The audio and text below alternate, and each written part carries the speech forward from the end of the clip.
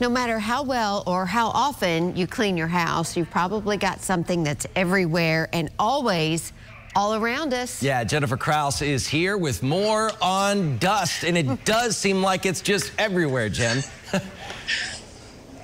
Yes, and who's with me? Who hates the dust? Yeah?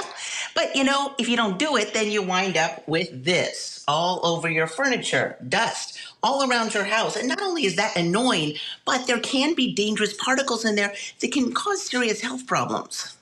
Few of us think much about dust, except how to get rid of it. On the surface, dust appears to be skin, hair, and dander. But take a closer look, and you can find unhealthy substances, including heavy metal fragments like lead paint, fungi, mold, mites, microplastics, and forever chemicals for PFAS. Because we are surrounded by dust, we breathe it, which can irritate our lungs and trigger allergies and asthma in the short term.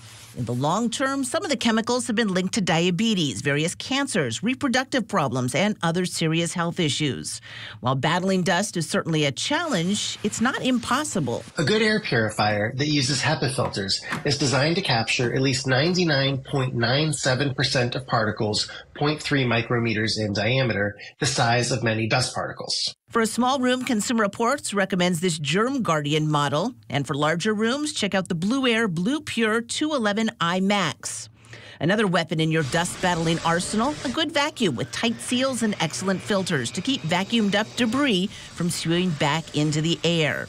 In Consumer Reports testing, the Kenmore Elite Pet-Friendly Upright checked all those boxes.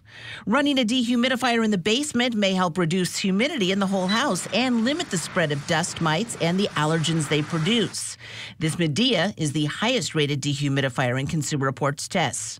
Finally, keeping your shoes in a closet or on a shoe rack near the door, swapping out fabric curtains for shades, and opting for area rugs or just bare floors instead of carpets are other ways to help you greatly reduce your exposure to dust.